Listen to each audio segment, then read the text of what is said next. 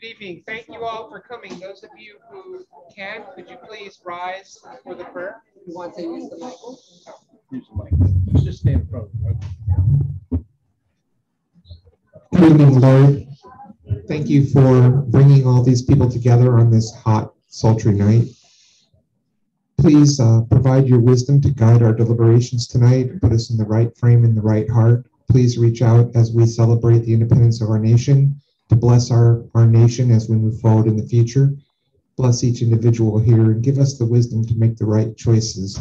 We ask your continued blessings in your name. Amen. Amen.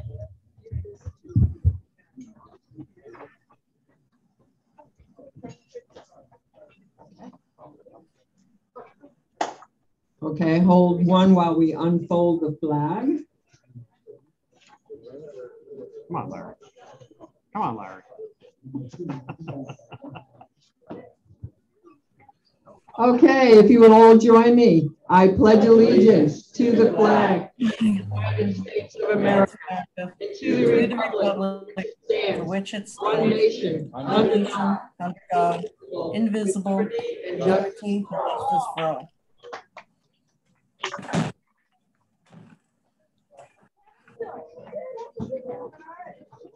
Go away. Okay, I'd like, Over there. here we go again. Step back. I just have a big mouth. Yeah, we know I'm that. from New York, you know. You got a problem with that? Okay, I'd like to recognize School Board Member Laura Hughes, who's in our audience. And now I'd like to introduce our speakers. They are from Protect Our Coast, New Jersey. And they want to speak to us tonight because, like us, they are going to be having windmills coming off their coast. And their presenters are Susan Hornick. She's a lifelong Ocean City resident, former social worker, wife, mother of 3 adult sons, community activist, volunteer, and founder of Ocean City Flooding and co-founder of Protect Our Coast, New Jersey. She's very concerned about the coastal environment in Ocean City, as well as the entire East Coast. She's joined in the fight because she truly values the pristine beauty of our coast and all its inhabitants.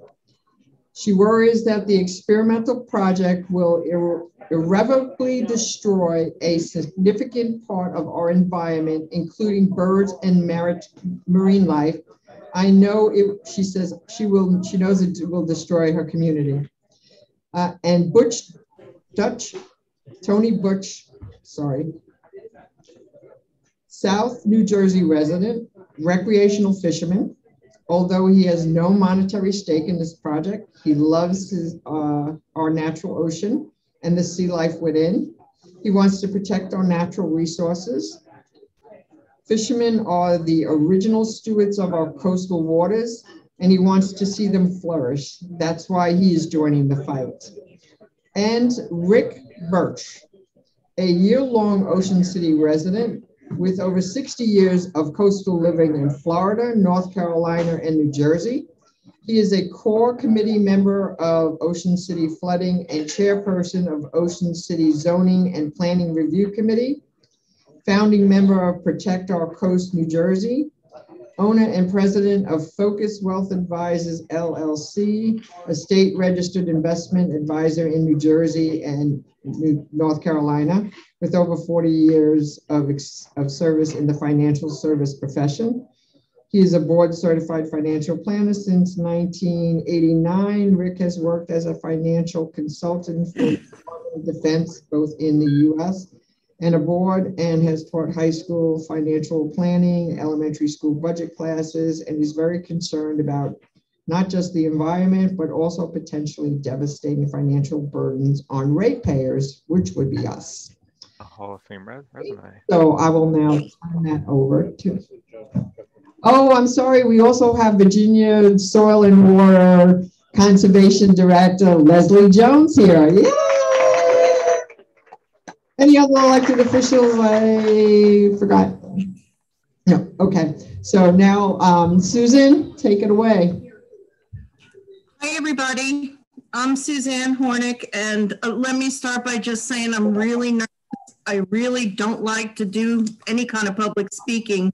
I'm doing this and I'm speaking out in my hometown because this is just a travesty. So just to tell you a little bit about Ocean City, it's similar in that we're a beach community to Virginia Beach. We are a 7.5-mile long island on the southern coast, barrier island on the coast of southern New Jersey. I founded a flooding group here called Ocean City Flooding Committee, and Virginia Wasserberg in your community has stopped the flooding now, and we've worked together on several projects, and we belong both to an overarching flooding network. So that's how this all came to be, is because Virginia Wasserberg asked that we would come and talk to you because this is coming to you too. And the more we learn about it, the more upsetting it is. I was initially for the wind turbines until I found out what the project was actually going to entail and how unclean and ungreen it actually is. So with that, I will get started. Our website is listed there for more information if you want it. Everybody's welcome. We also have a Facebook page that is linked. This is what we're planning to see in our ocean. This drawing is actually a little bit short, but that wind turbine, it says 722 feet. We now know it's going to be closer, each blade, to 750 feet. And the wind turbines are actually going to be closer to 900 feet tall, which we could live with if it was going to be 1 or 2. It's not. Keep in mind, I said Ocean City is a small barrier island. We're 7.5 miles long. Our government has leased our waters up and down the East Coast, but they are planning to put 400 to 800 of these things off the coast of our little teeny island. Now, unlike Virginia Beach, where you have a lot of things because you're a much bigger place that, you know, helps you survive as a community, we have nothing. Most of the southern Jersey shore towns have nothing except tourism, with the exception of Cape May, which also has our beloved Coast Guard base, but really nothing else. Everything here, our entire economy is based on tourism. We believe, and the studies reflect, that people are not going to want to come here and spend their money and rent places anywhere in the southern or anywhere on the coast if this happens. And we'll talk a little bit more about why, but these things are huge. The plan is going to take 10 to 15 years of destruction of our oceans. And part of what's not in this presentation that I really want to tell you about that's been happening this week, and I think you'll find it cause for concern, is what's going on with our legislature. Ocean City, we have our own little government. We're an incorporated island with a mayor and a city council. Ørsted has been trying to, Ørsted is the company that's making the wind farms, and they've been trying to buy us out by offering different people in our community or our government high-paying jobs. The latest offer was $50 million to build us a public safety center because they know that's something our mayor wants. That's ridiculous, but that tells you the kind of money that they stand to gain. Ørsted is owned 51% by the Danish government, 49% by Siemens International, which is an incredibly corrupt German company. These are not American companies coming to profit off our waters. They recognize that Ocean City in particular, but many of the Jersey Shore communities are pushing back. We don't want this. We feel like it's going to destroy our environment and our communities. So Ørsted and the other company that wants to do this off Atlantic City, we're just south of Atlantic City. There's another company that wants to do it a little further north. They pushed our legislators, who our state is controlled by the Democrats, and that's neither here nor there, but I'm just saying that's Our assembly and our Senate are both democratically controlled, and our governor is a Democrat. Two companies pushed our legislators, and there's no shame. I mean, they're telling it to the newspapers. They pushed our legislature to pass laws that now say that if any community doesn't want these gigantic turbines in their water, or more importantly, they're huge cables that are devastating to come across our island and dig our island up, that they can take, the state can come in and take it and give it to these companies. Essentially, they took our right to home rule away and our rights as American citizens, and they basically gave it to Denmark. But, you know, that's something you can look at, but that's something we're very upset about right now, because they're leaving us with no alternative. They're saying, if you don't like it, that's too bad. We want it, and we're going to just bulldoze part of your island to get it.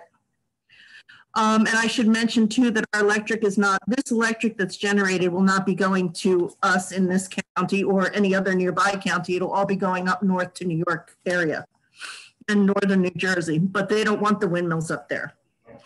Okay, so this is what you'll see.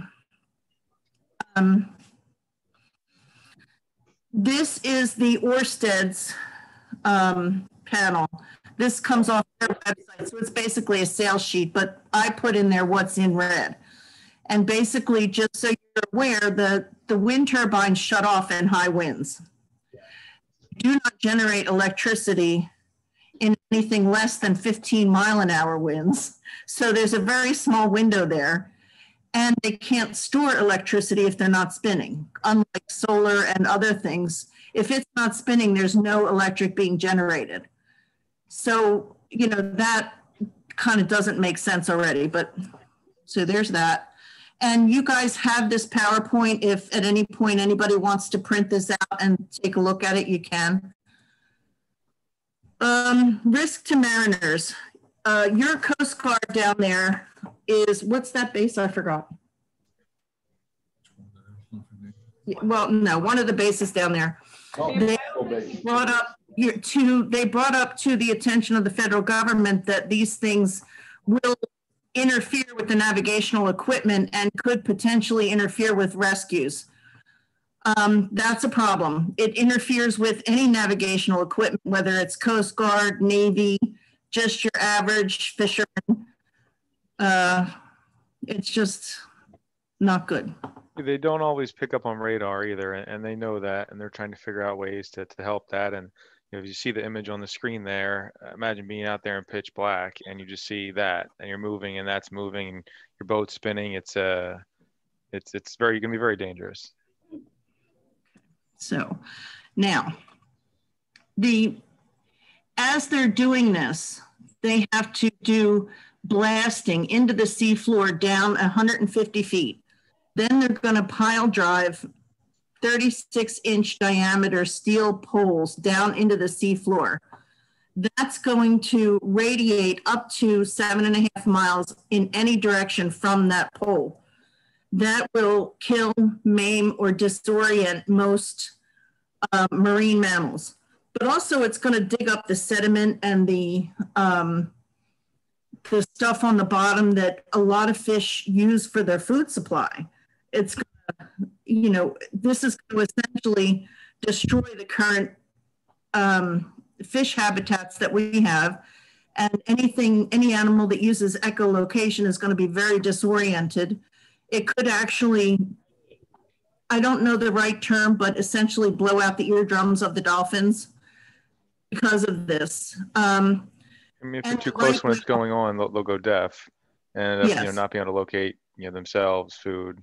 They'll end up dying. You know, in addition to the pile driving, you know, obviously they're going to have to lay, you know, hundreds of miles of cable, hundreds, and that's jet plowed into the seafloor, which obviously digs up the live bottom that's down there and really, you know, tears that up. So, I mean, not just the pile driving, but the cable laying is another issue.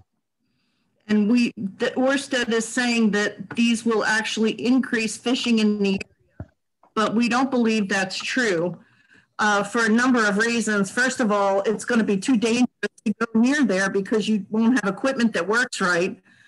The cables emit electric impulses So we're just not buying that. And there's no research that indicates that this is going to be healthy for our environment.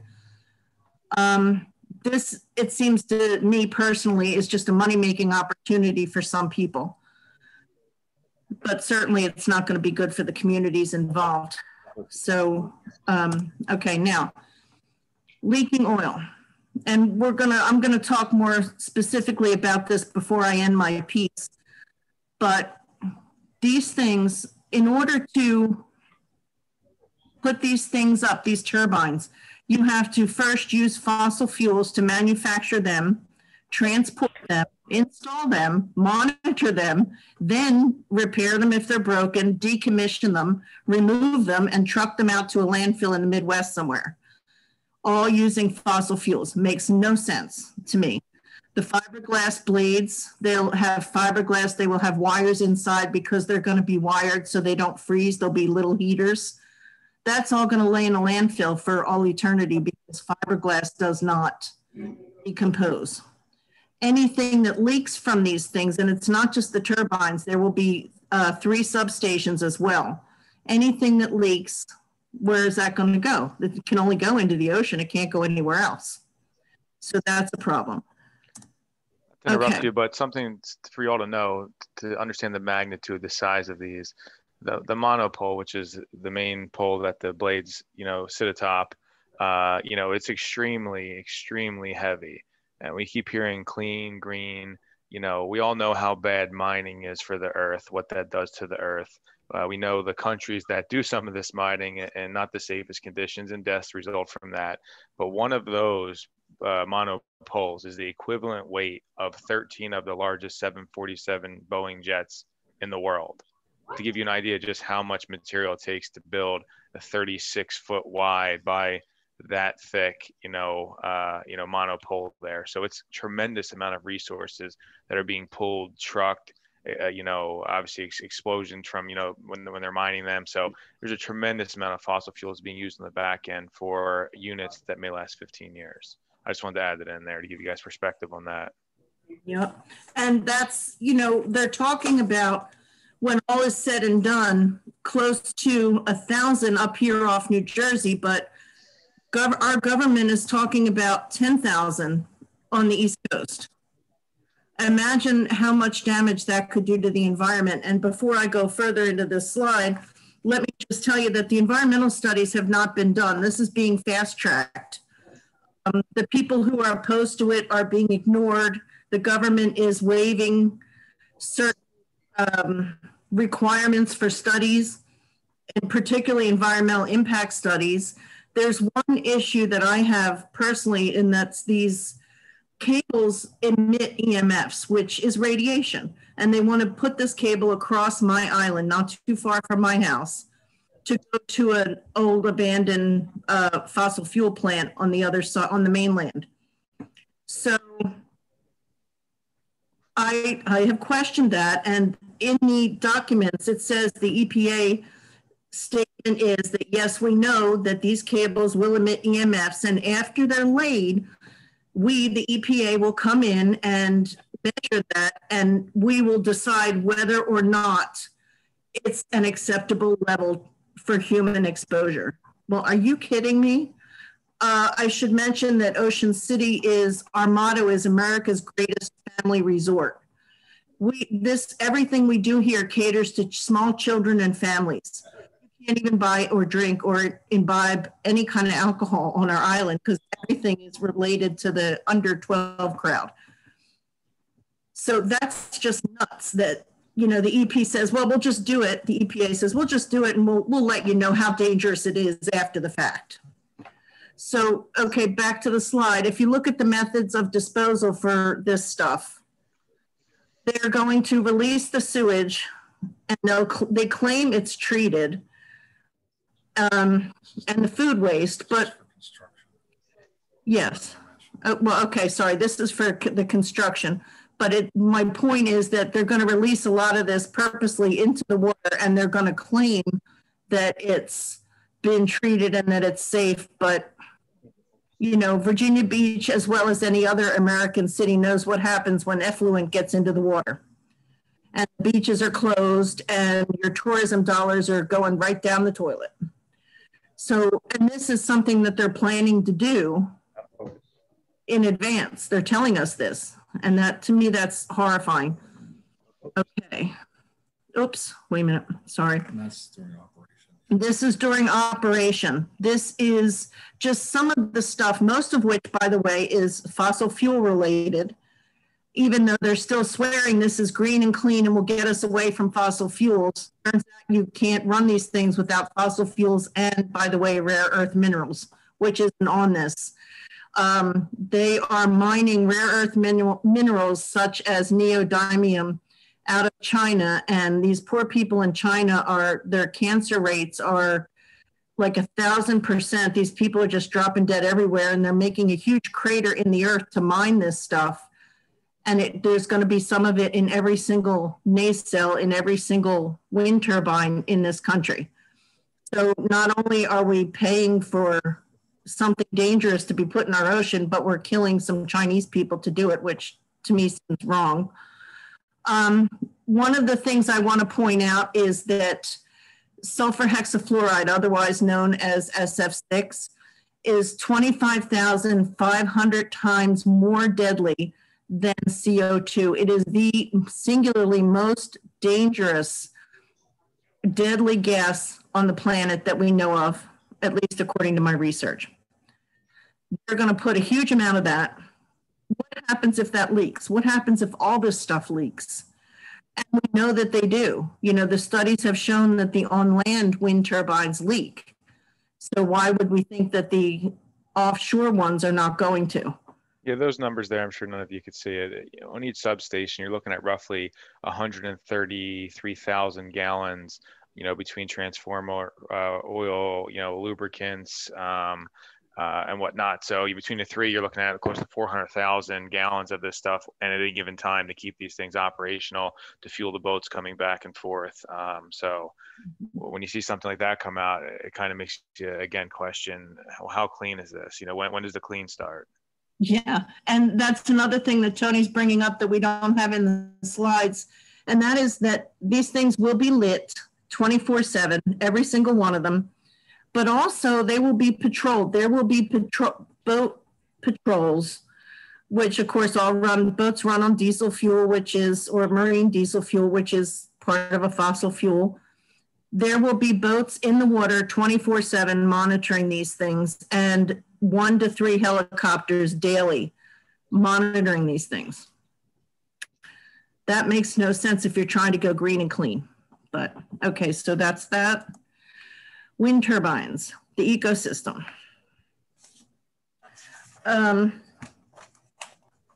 I think Rick, or Tony, is this you now? We're getting into the fish. Yeah. So next we're just going to hop into, you know, a couple slides, you know, discussing what's going to happen, you know, what some of the threats are to the ecosystem below the waterline. Obviously, you know, the birds above that. You know, as Susan mentioned, my name's Tony Butch, recreational fisherman. You know, it's kind of my hobby.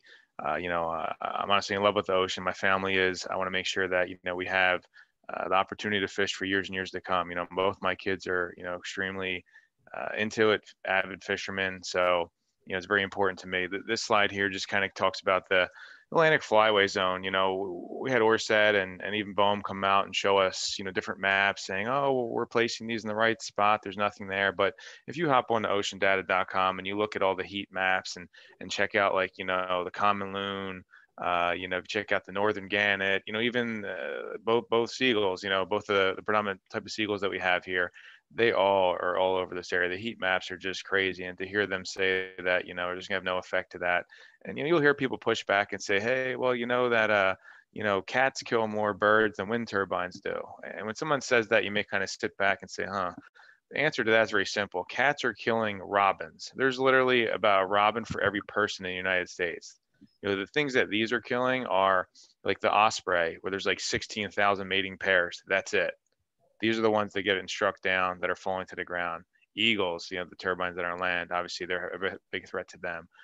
So this being in that flyway zone, hearing them tell us it'll be okay and it's safe, really does make you scratch your head.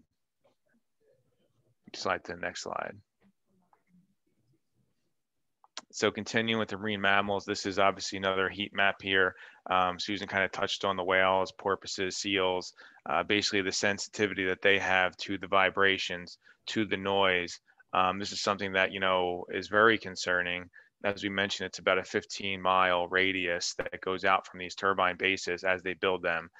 You know, in building them, it's going to take years to put that many turbines in there. That is a big reason why you have a lot of these politicians backing it, a lot of the unions backing it, because this is jobs for the union counterparts that they work with. But you know, the whales, those are the ones that are going to suffer. The dolphins, they're going to suffer. Black sea bass studies have shown that the vibrations that these monopiles or even jacketed foundations give off creates an aversion to the fish there. You know, we're continually told by these wind companies that it'll make the fishing better, it'll give you a bottom structure. But, you know, I think it's a little contrary to what they're saying there based on some other studies that have come out over in Europe. Next slide. So this hops into the right whale. Obviously, the right whale is one of the most concerning. Of course, we have humpback whales that, you know, we see very commonly in all of our waters here. The right whale, is there a number? Yeah, 356 right whales left. So they are an endangered species. They obviously live in our waters. They migrate in our waters. On here, it says mortalities of right whale outnumbering the births 3 to 1. So this is a very concerning area for us. The way this has been addressed by these companies is that we'll have a lookout boat, and when it gets too close, we'll stop. I don't know how many of you out there believe that. I don't believe that's going to happen. I believe if someone else is out there maybe looking to make sure that's happening, maybe it'll stop. But when do you spot it? When's it too close? Like we said, these sounds can go out 15 miles. And to my understanding, they're going to be monitoring the immediate area of the construction there. Also, the right whale spends a lot of time in Virginia Beach. Do the next slide. All the way up and down the eastern seaboard, but it seems like they spend a lot of time between Virginia Beach and New York. So that's a huge concern for these guys. You go next slide. Okay, there you go. So cold pool breakdown. I'm not sure how many people here are familiar with what the cold pool is, how important the cold pool is. So the easiest way to explain the cold pool is basically the difference in temperature as you go in the water column. And where we live at here in the Mid-Atlantic Bight, which is like from North Carolina, you know, into the New England area, it's one of the most unique areas in the world because basically it's in the summertime, it's one of the only areas you can catch a mahi on the surface and you could drop down and catch cod. You know, you can't do that in every area in the world. A lot of people say, well, they have these turbines over in the North Sea. It should be fine here. The North Sea is not the Mid-Atlantic Bight. It's completely different, complete different, you know, structure, the makeup, temperatures. It's not the same. And there has not been enough studies done on this. The importance of that cold pool has a lot to do with shellfish. I'm not overly familiar with the shellfish industry down in Virginia, but I know here in New Jersey that I believe our #1 export here is scallops. That's a big, important industry here. Clams is big, important industry here. And having that cold water at the bottom allows the scallops, the clams, other mollusks down there to be able to grow in the hotter months. When you put these foreign objects in there, we're not talking 1 or 2, we're talking about hundreds, if not thousands, if, you know, our government here gets their way, that this is going to stir that up. Basically, you have these bases down there that are now an obstruction in the water, that create turbulence in the water, that kind of flips that temperature and kind of mixes it around when it shouldn't be. That cold water should be staying at the bottom when Mother Nature says so. You know, these upwellings happen when you get into situations when there's storms, for example. They'll say, hey, the fishing was bad today, there was an upwelling. That happens naturally. This would just be a consistent, everyday change there. That's really going to destroy the fishery. It's going to stop those scallops, clams from growing, and it's going to cause a lot of them to die as well when they have that unnatural temperature change there. Next slide.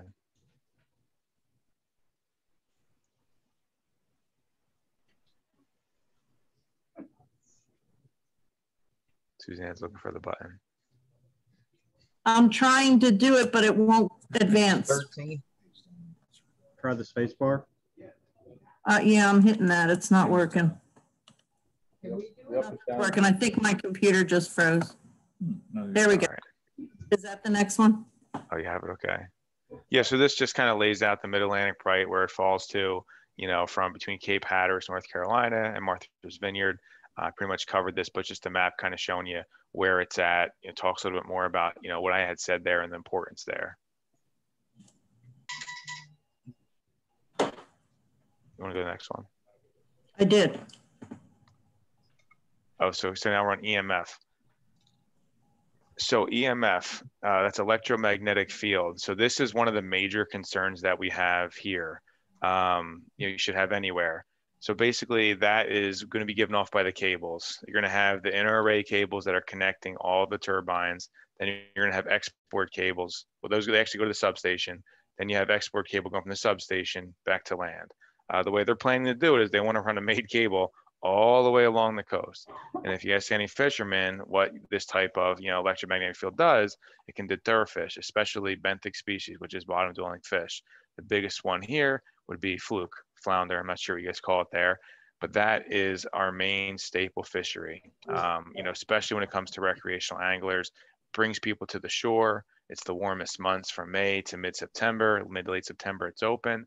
So you have a lot of tourism. You have a lot of people going to the ice cream shop, going to the deli, getting bait, getting ice, going to fish and whatnot. So they refer to it commonly as a flounder fence, that they don't want to cross that. And there has been studies there. I think this picture here might actually be from Dr. Gill's study from Cranfield University over in the United Kingdom, when he actually built a giant pen and pumped, you know, electromagnetic pulses in there with tag fish. And he showed the aversion to the magnetic field.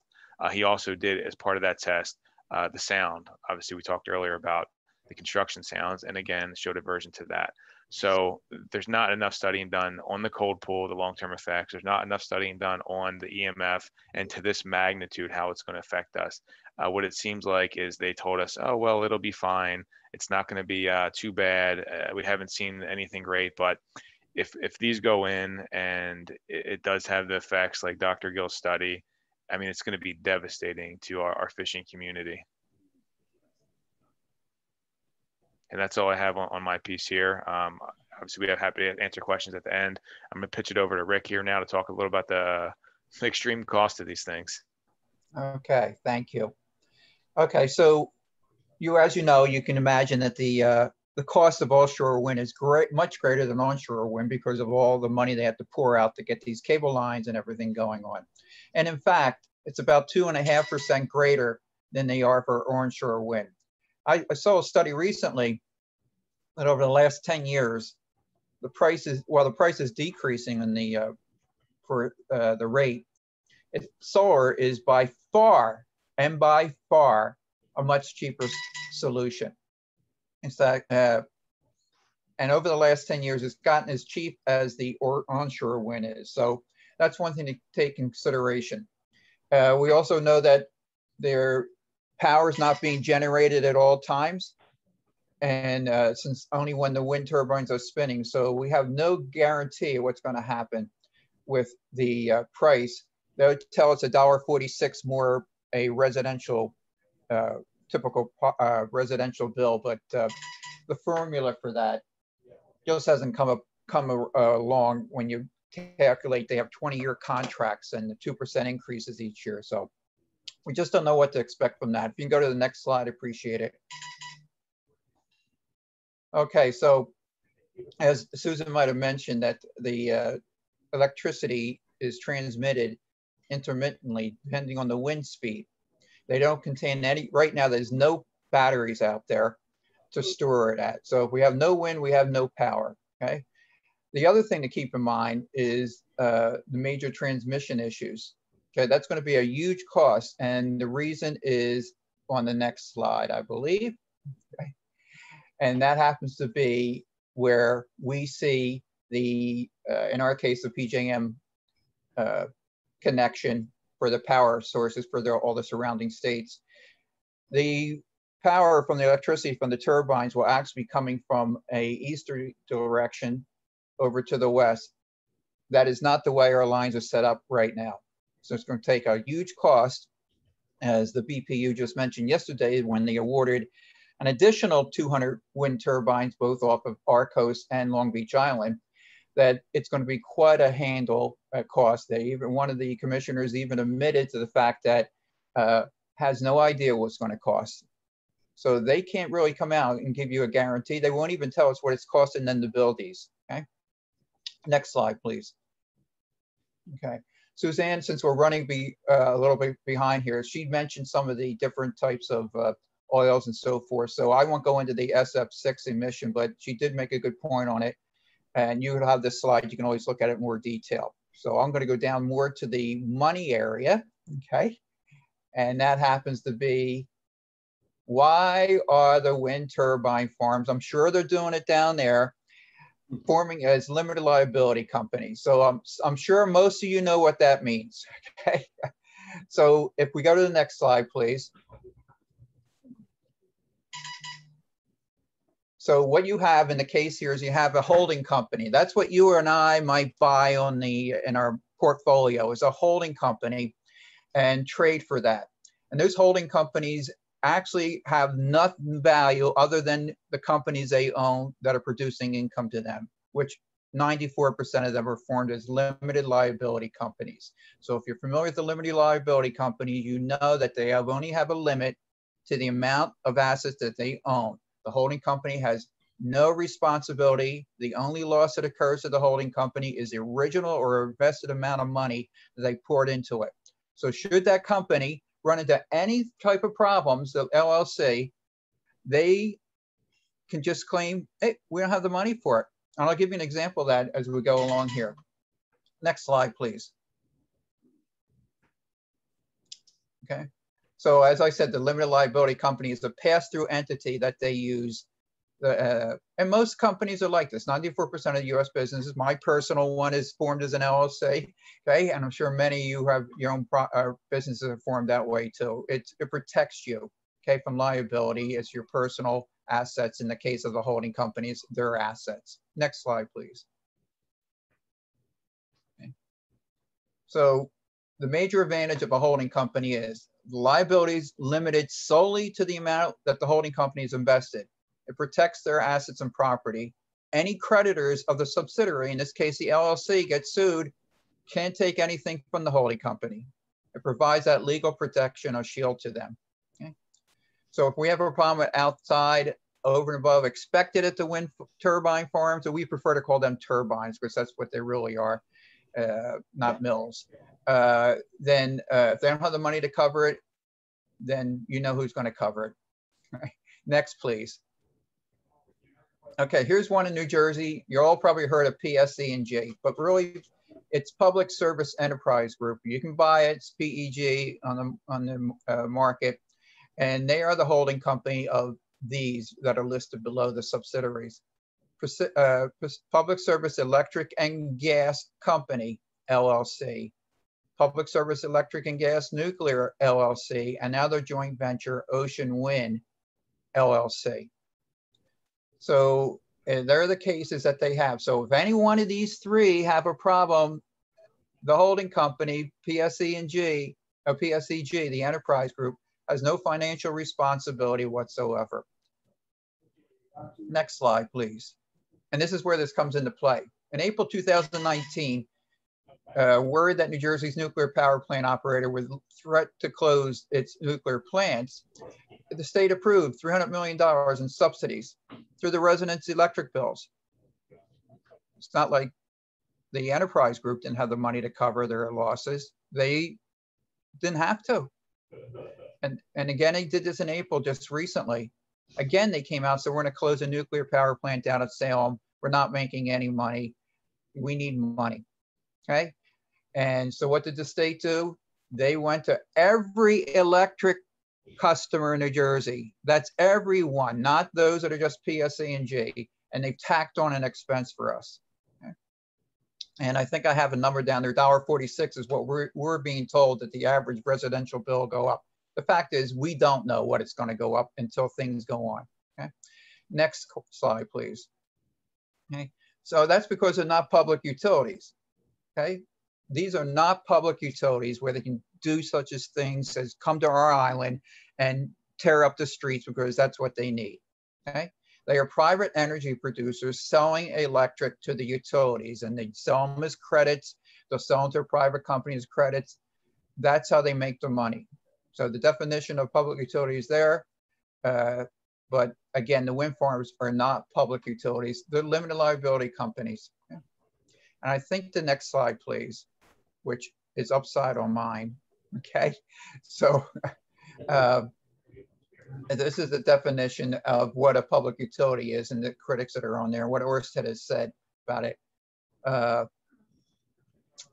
I would say that what you need to be concerned about is, when we're talking here, the last slide, is the environment, the fishing industry, your rates, and the fact that we're talking here in New Jersey of hundreds and hundreds of 853-foot buildings, which, by the way, would be the second highest building in the state of New Jersey. And off the island, Long Beach Island, they're 9 miles is the lease area. I don't know what they are at Virginia Beach, but you can't say you're not going to see them.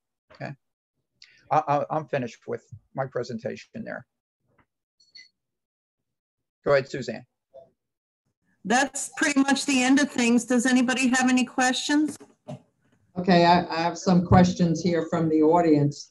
And the first two, you kind of almost covered who actually profits in the end from the development of the wind farms. Over here in Virginia Beach, we have Dominion Power. And I recently went to one of their public input sessions, and let me tell you, I asked a lot of questions, right? They told me that our rates are going to go up 3% every year, that it's going to cost anywhere from $7 to $8 billion to build these. And of course, you know, they have, you know, shareholders. So a lot of people have stock in Dominion. A lot of our public officials get donations from them to make sure that legislation goes through beneficial to them as well. Okay. Do you have anything else to say about who is going to profit from that other than what I just said? Well, I think you should look at not just Dominion, but who is actually the company that's going to put these up. I think your Dominion is like our PSE&G. And we're Ørsted and Siemens are the ones that are actually doing it in their foreign companies. And I believe, and I'm not really sure, but I believe Ørsted is working with Dominion to put these out there for you. Okay, well, Ørsted put in our test windmills, right? The two 6 megawatt a piece ones. Yeah. And according to Dominion, they said that we learned from them how to do this, right? So we are going to be in charge of, you know, what goes on from here, right? So, you know, somebody is going to be making the windmills, and they said that was going to be Siemens because they're the only ones that make the actual blades. And they have factories overseas. In Germany. Yes, in Germany. Yeah, do your background on Siemens. They're a very corrupt company. You have General Electric, who's making a lot of these too, the Howard X's. Yeah, and they tell us that we don't have anybody making them windmills here in the United States. In fact, I think there was some place out in the Northwest or whatever that just closed down that was making them. So this was the only place that they could get them from, right? I think wasn't Dominion just approved today for an environmental impact study? I saw something today about that. So, yeah, no, I didn't have time to look at that today. So the other thing they said was getting all this input from everybody. They're going to be sending out contracts to do all the stuff that needs to be done on there. And so what it boiled down to was that they're going to be the project managers. They are going to get the bids from these companies to do all the different parts and everything, and they're going to make sure that everything is done according to specifications and everything, having learned how to put them in from Ørsted. They're also building a $5 million ship, right? The ship that actually goes out there with the parts and everything and goes up on these pylons. It's really something to see in pictures, right? And then does all the work to install it. When you were talking about the effect to wildlife out in the ocean, sea life and everything, I asked them that question about it disturbing them. They said, you know, if a whale was around, they'd have to wait for the whale to get away, you know, to move out of range and stuff like that. And they couldn't like put schools of fish and say, follow the fish over so you get out of the way. They just have to naturally wait for them to go away before they would continue. They also said they were going to put a bubble, like an air bubble thing in there that was going to somehow minimize the sound. Yeah, bubble curtain, and that has not been proven. Yes, a hydraulic ram is what is going to be doing the drilling, and then they were going to have that bubble to minimize the sound for the fish. Okay. So who's paying for the construction for maintaining the windmills? Us, the taxpayers. Yeah. Well, I think the ship's being built at because of the Jones Act, and they're going to let Ørsted use it everywhere, not just off Virginia. Oh yes, they want to turn this into a whole American industry so that they would be doing this all over the country. Well, I'm just waiting for them to go around that law, and I'm waiting for them to say, oh, well, you know, we need to get these things built faster and we need to circumvent that. We built one in the United States and we're going to just bring some from over here because you already have them, and it will make an exception just to help us meet our needs. So I would not be surprised if that's something that happens. Mm. Well, I'll say this, that I don't know how it is down in Virginia, but I do know in New Jersey that we're fighting a battle that is not going to be won at the election poll, it seems, unless something dramatic happens. So our method to get these stopped are going to be perhaps a different way, and a number of joining in an alliance with other communities that have groups that are against the turbines throughout the East Coast, because in numbers we will be able to cause some delay in what's occurring. But if you do have a state, a legislature that does listen to you, that doesn't have an agenda or something in their back pocket, right? Man. There you go. So yeah, it's unfortunate to try to fight these on your own. That's a big battle. You know, the best way to get these accomplished is going to have to be everyone joining in together. Okay, this says here, who owns the windmills? Now, I kind of asked that kind of question. I said, they're having a 33-year lease, right? So I said, so after 33 years, after we spend $8 billion to build this whole thing and everything, are you guaranteed to be able to renew that lease after taxpayers paid for this? And he goes, you know what? I don't know. That's a good question.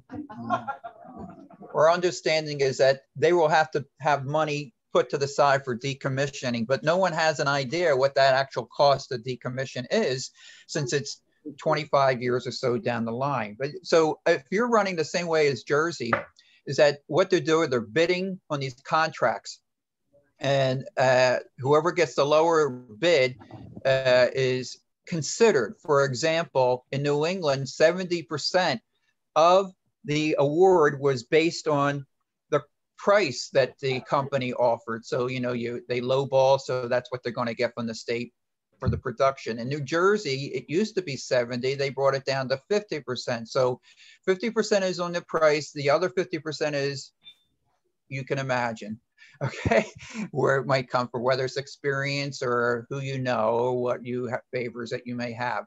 So after those 20 years are up, if they're not profitable here in New Jersey, being LLCs, they'll probably just walk away and leave it sitting there, and then we'll be dealing with that. Question, aren't the Dutch taking down many of their offshore wind farms? Is it because they're old, or is there another reason? I don't know the answer to that. I mean, their life hope you cycles are do. starting to come up. Their life cycle's starting to come up overseas, and there's a lot of problems in Europe right now because they're having a lot come up at the same time, and taking them down, the cost, and figuring out what they're going to do with them, who's going to take them. Obviously the ones we're going to have here, they're going to be the biggest in the world. Each blade is longer than a football field from back of the end zone to back, and even further. So they're kind of running into that issue right now.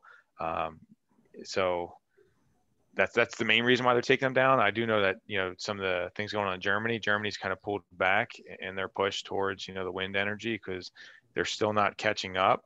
If you really look into it, like Germany versus France, France is primarily powered by nuclear. Their costs are much lower. Their emissions are actually much lower, based on how they're doing it. But unfortunately, some people hear the word nuclear and they get scared of it. But that's the way France is going, and they're really outpacing Germany. It's kind of interesting if you dig into those two and see what they're doing. Okay, yeah, well, I asked how big ours are, and they said 800 feet tall. And I said, that's above and below the water. And they said, no, that's above the water. Mm-hmm. Right. And I was like, Ours would be okay, 900. how long do these things last before you have to replace them or whatever? And he said, well, it's like anything. They have a minimum of 25 years. If we take care of them and maintain them, they may last longer.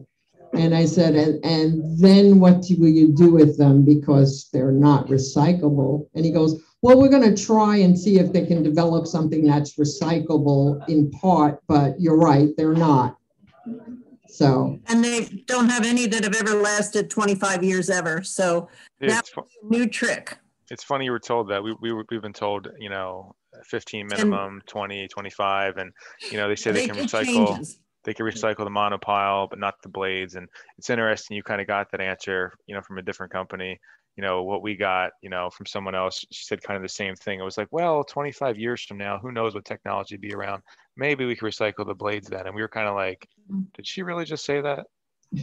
But initially 2 years ago, the company reps from Ørsted looked me in the face and said 10 to 15 year life expectancy for these things. It's now gone up to 25. Interesting, because the blade or the thing hasn't changed. They don't really know, because this particular type of wind turbine has never been made before. It's bigger than what you have down there by a lot. And it's, not only are these the biggest ones ever made, they're also putting them in more numerous in the same location than has ever been done anywhere in the world. Right. So they don't really know. I believe, yes. Yeah, I believe in Virginia Beach, are they going out 23 miles? Is that right? Yeah. 27. 27. 27 miles off the coast. Right, which is nice for the view. But on the other hand, they're going out into deep water, and there hasn't been any experience of having these sizes out there. And the seabeds that we have, they're a lot different than the North Atlantic. Add on to that, I think they're good up to a Cat 3, they guarantee, on a hurricane. So there's a lot of risk there that we don't have an answer for. Instead of putting 10 out off your coast, they choose to put out hundreds, because the money is made in the multitude, or the number of that they can get out there, because they get those credits and everything going. So instead of taking this sea coast and saying, let's see how this does about the fishing industry, or let's see how that does with your right whale or anything like that, they just choose to put them out there and then use studies that have not been completed. In fact, on one of the slides that Tony had there, he didn't actually mention, but Bowen was sent a letter by the NOAA about the developers not going through the proper baseline studies. That was on March 29th of this year. So you can see how they're fast tracking it. And something to keep in mind, and we see this all the time. I know Rick has referenced plenty of these articles within our group, just how fast technology moves, and new technologies that are already coming out, like super solar, or other wind capturing, energy generating devices that are just outpacing this. And as you can see, they put 5 test turbines, as they call it, in Block Island, which were much smaller than what we have, a different brand than we have, and that was just a handful of years ago. And they are already obsolete. Those are not going in our waters. These new ones that are taller, create more megawatts, are going in. Once they put in those hundreds, so they will be outpaced. It's like anyone, I'm sure we all have cell phones here. You buy a cell phone today, 2 3 years from now, your phone is slow, doesn't work, camera's not as good as the new ones. Like, you need a new one because it's just not keeping up to what technology is doing. And these are no different, except they just cost billions and billions of dollars. And once they're in, they're in. And they told us that if they're in the middle of doing the project, say they're doing 200, they put 100 in, maybe 50 are installed, they're doing, approaching 100, and a new technology comes out. There's no change in that. They can't say, hey, this is better. This is smaller, but it's creating more energy. Like, that's it. They committed to the manufacturer, the process. They have to put them in at that point. That's that. And so that just shows you they don't care. It has nothing to do with, what's better. It's, hey, this is what we're committed to. We're making money. We got the contract. Things are going. That's it. And I mean, the numbers don't lie. There's a lot of people here that are due to make money. And it's none of us sitting here, unless one of you guys happen to work for, one of these large wind energy companies or the state. So it's really disheartening to see what's going on. Well, when I was at this public input thing, I talked to 3 different people there. I talked to the project manager, I forget what the other guy's job was, and the electrical engineer, right? And one of the questions I asked was this 2 questions that they had here about windmills and standing up to hurricanes and what happens, right? So 2 things. They said that they turn the windmills so that the windmills aren't spinning during a hurricane, so that won't do anything to them. And they said that and I asked, well, and if you're doing that hydraulically, then there's oil and stuff and everything in there. And he said, no, it's electric mechanical, or with magnets, right? I forget what he actually said. It was, and he drew me a map, and he said there was magnets all around it, and there was electromagnetic current that actually was going to turn this thing. And there was no fossil fuels involved in moving the windmills or anything like that. And I also asked about the picture you had on your website, because the 2 people that jumped off and everything. And they said every safety precaution is being taken. There's ladders along the side or inside or something like that, or so that somebody would be able to get down and not have to jump off the top of one of these things and to their death, right? Just, Diana, just so you know, the grids on the slides that we had, that show you all the oils and lubricants, that came from the Bureau of Ocean and Energy Management, and it was submitted by Ørsted and the manufacturers of these things. We didn't just, make that up. They're telling us it's in the COP, which I forget what that stands for, but do you know? Yeah. He said it may be an older no, these are specific. Those charts that we gave you are specific to the Halliday turbines, and that's what was submitted to our government, federally and state-wise. So that's what is being okayed to be put in there. Right. So they're not, I can't speak for Old Dominion, but I can tell you as far as Ørsted, and they are the leading manufacturer of these things right now, that's coming from them. That was their submission to the federal government and to the EPA and to BOEM. And the other thing they said was they were doing environmental studies, and they have to go through all of this stuff before they actually, get started doing the actual installation, which is supposed to be done by 2026 or started by 2026. Now I can't remember.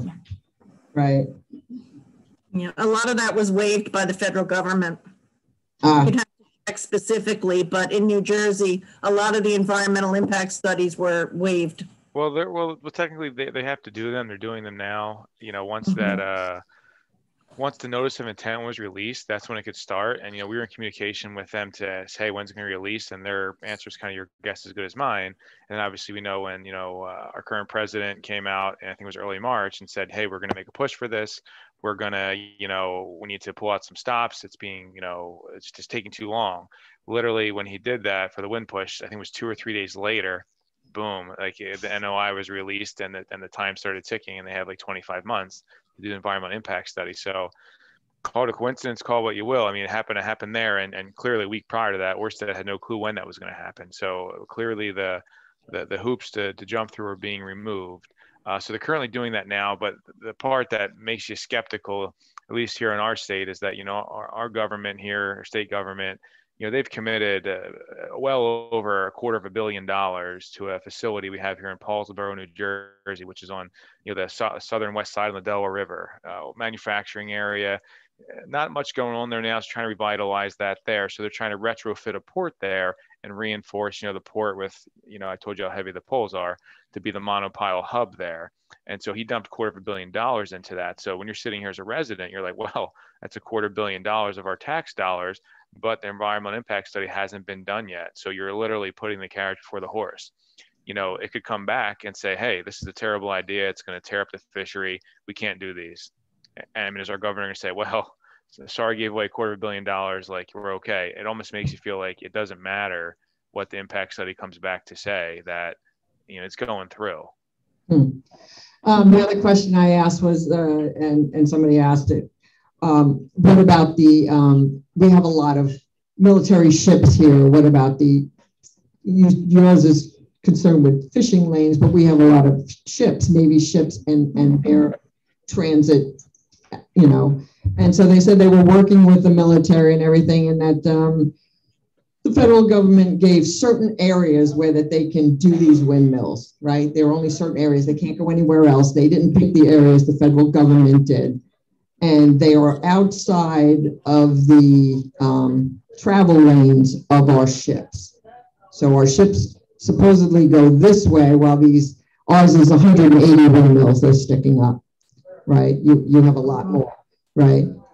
But the only concern is, so far they said the Navy had, was, what if a man goes overboard and now we have to go out of our standard shipping lanes to get them? So they said they're working with all of these groups to mitigate these problems. But yeah, that was one of their concerns. So did you have any of that? We do, but for us, these are going to be much closer to the shore. They will be on the east side of the shipping lanes, but that's part of the problem, is that our federal government has arbitrarily decided where these things are going to go up and down the East Coast. For example, in New York, they won't be where the Navy ships have to go up there, and down your way, they're going to be out of the shipping lanes. But basically, they're just saying to hell with everybody else. Here's a little community that we're the very southernmost county in New Jersey. So if you can picture that, we're the bottom of the tip. Yet our real estate values are high. It's very similar to living on the beach in Virginia Beach. We contribute a significant amount of tax dollars to the running of our state. I forget how much it is, but it's, I think, 44% of our annual budget comes from the money they get from here. But they don't even care. They're just anywhere. And I can tell you that when they put 500 to 600 of these things in an area that's 10 times the size of our little island, and they're lit up day and night, and they're running wires across our island and digging up our streets, that's going to destroy our tourism, which is the only thing. We have some of the most amazing schools. Our high school, we only have one high school, and it partners with, I think, Oceana Base, and also it partners with NASA. We send stuff up in rockets. We have just an amazing school system. We have a beautiful, safe place to live, and that will be destroyed. And the government doesn't care. They took away our right to decide for ourselves and our community what is okay to put across our land and what's not. For example, we spent our little teeny island, we spent over $50 million on flooding mitigation and remediation. Yet, and we really don't want this stuff coming across, but in doing this, first said it's going to dig up a lot of that work that we just paid that money for, and they're going to put it back, whatever, however they're going to do it. But you know, it's wasteful and it's not okay. And for me, one of the biggest things other than the environmental is that our federal and state government are taking away our rights. Well, thank you so much for coming. And for everybody here, I put these on your table. These are from Dominion when I went to the public thing, just to let you know that the Virginia Beach cables landed in Camp Pendleton. Right? From Camp Pendleton, they're going to a switching station over on Harper's Road, right? If anybody knows where Harper's Road is, you remember the data center? It's between the data center and the back of those neighborhoods, right? From there, those transmission lines to get them on our electric grid have to go all the way down to Fentress. Some of those cables are going to be run underground. Some of those cables are going to be run overground. Some of them may be going past your neighborhoods. They have several different projected, sites where they're going to go, right?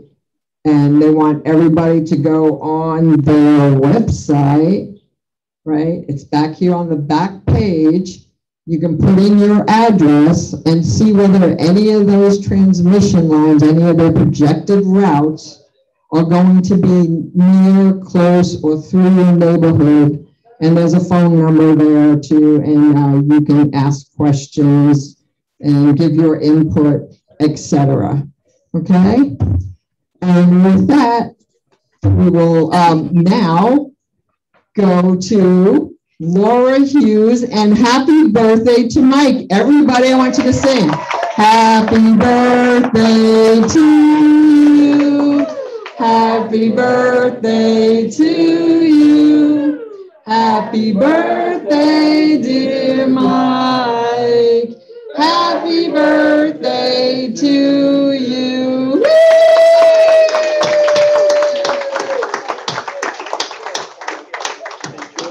What do you have to say? Give us a couple words. You give him his card. Everybody signed the card for you too. Thank you. You want to come up here and say a few words, Mike? In Farsi. All right, I want to thank you, all of you. They did this, surprise me. I didn't know. She came there, pick up the cake. I was helping her with the mess of the pies. Anyway, I thanks all of you, okay? Thank you for coming in all these days, all this past year from when we started doing these things in here. Because of you guys, we stay open here, and thank you for your help. Thank you for your supporting the business, and thank you, and enjoy your Freedom Holiday. This is coming up, Freedom Holiday. I hope all of you enjoyed it, and be good for everybody. And for the country, for the everyone believe in it. Anyway, thank you very much. How old are you? All the 78, 78, 78. 78 now. Thank you. Thank you, Mike. I know that, but 78. Thank you, appreciate it again. Thank you. Thank you. All right, while she's slicing the cake and stuff, we'll go ahead with the business meeting.